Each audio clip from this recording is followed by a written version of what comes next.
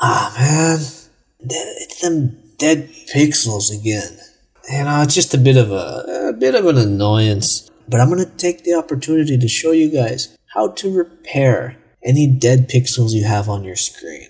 This only works with liquid crystal displays. Now, if you have an AMOLED screen, plasma screen, or any other technology, I apologize, but this will not work. It's very simple.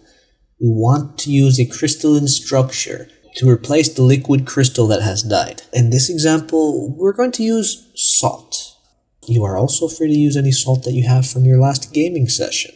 We will very carefully pick one crystal. Now, if you pick a couple, that's okay. With the crystal in hand, very carefully, just try to push it in.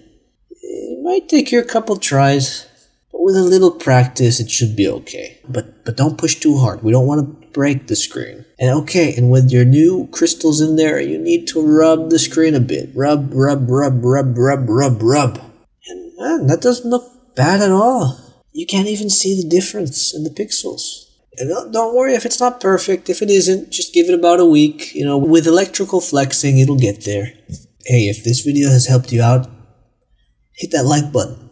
Leave your comment. If you did it a little different, if something worked better for you, let us all know about it. Otherwise, for anybody in this world, no matter where you are, do have a good day, a good morning, and a good night. And do make sure to subscribe. Bye-bye.